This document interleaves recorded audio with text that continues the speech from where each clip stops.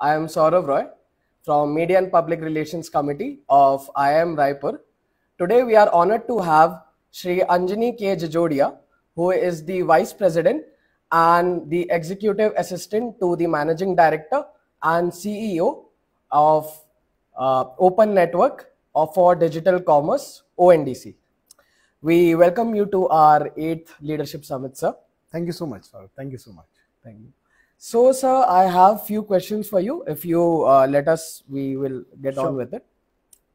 Sir, you've been an integral part of the finance departments in several companies, including FMCG giants such as ITC and leading digital platforms like Zomato and ONDC. Was this a career path something you had always envisioned, or did it evolve eventually? So, Saurabh, as you rightly said, that I'm primarily a finance expert, and I started my journey with ITC handling various roles into finance, be it around controllership or strategy or business finance or FP&A, and eventually I got an opportunity to lead the finance function for two of the businesses of Zomato.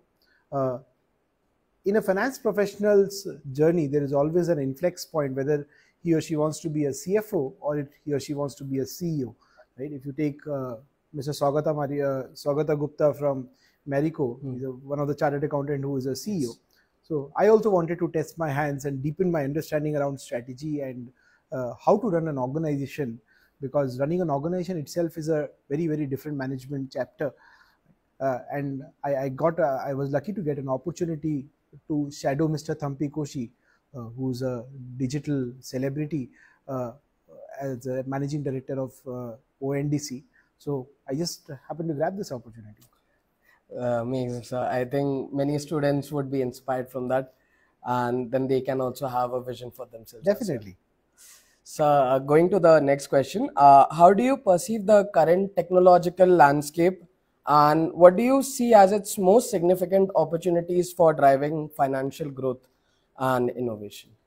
So, the technology landscape or the tech stack of India is maturing really fast. It is at a transformational arena currently, rather than at a developing stage. And tech will, of course, play the most pivotal role when it comes to driving profitability in an organization. In companies like ITC, I've seen how data has just got married to a ITC way of operation, because 2013 was a year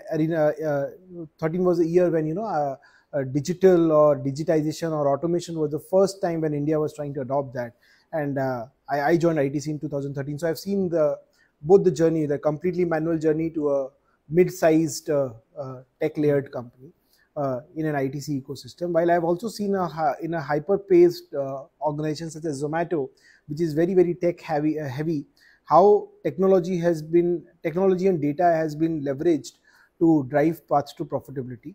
In one of the businesses which I was handling, we were like at the high double-digit loss per month, very, very similar to the traits of any of the startup currently. And I've seen how my finance team has leveraged technology to drive in efficiency in every single line of the P&L. So tech will be the game changer, and it will be very important for every finance functional to really leverage tech both from the profitability side as well as the risk aversion side. That has been very insightful, sir. Sir, coming on to the third question, what was the defining X factor that significantly influenced your trajectory of your career?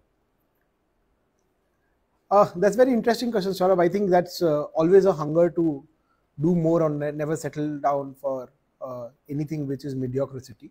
I always learn doing finance, but I believe that I enjoy doing the business part of it equally well. And it is just that in the suit to marry both the things, I chose my journey into a business strategy and finance over controllership role.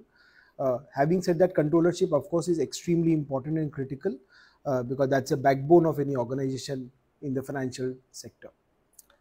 Many students at IIM Raipur, they are also very motivated to not settle for mediocrity. So Absolutely. we hope that we are also able to deliver the same. And sir, your thoughts on e-commerce versus quick commerce? I think e-commerce is more sustainable, while quick commerce is more of convenience and fast. Uh, while I do not have any hard feelings for any of the quick commerce, I am a heavy user of a quick commerce. But two food for thought for the viewers. One is that do we actually need a quick commerce? Is it adding any value to the ecosystem, or it is just an adrenaline rush which we enjoy when a doorbell rings very fast? And also, you need to be very careful while navigating into quick commerce because it can really weigh heavily on your pockets. There's a very sweet price which comes attached to this convenience, and people often fail to realize how much heaviness it is bringing on their pockets. True, sir. I think people are getting very influenced quickly from the quick commerce Yes. that is currently. And sir, to end, I have my last question.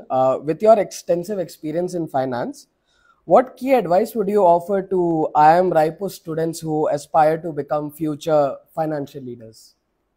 So my advice to any finance professional is very simple, that finance exists because of business, right? And often what happens that in the hunger to, or in the excitement to implement robust controls and processes into the system, we somewhere crosses the line. We somewhere often try to cross the line, and these are not business friendly implementation. So if your financial activities cannot enable the business, I think somewhere you have lost the game. So always be business friendly, and you need to co-pilot your CEO rather than just be a back-end function. Don't shy away from taking the front seat as a co-pilot or a cabby to your CEOs, and always go very deep into the business. Have very strong understanding of a business, and as a finance professional, you are very uniquely placed to have an opportunity to go deep into every aspect of business, be it sales, be it marketing, technology. Every single line item gives you that opportunity, unlike any other profession. So leverage that and enjoy your financial journey the most you can. Thank you so much, sir. I think our students have a lot to learn from our conversation. Thank you for joining us at IIM Raipur. My pleasure. Your insights have been very valuable, and we hope to see you again soon in future. Definitely, Saurav. It's always a pleasure to come to such large institutions and share whatever little learnings we have. Thank you, sir. Thank you so Thank much. you so much. Thanks.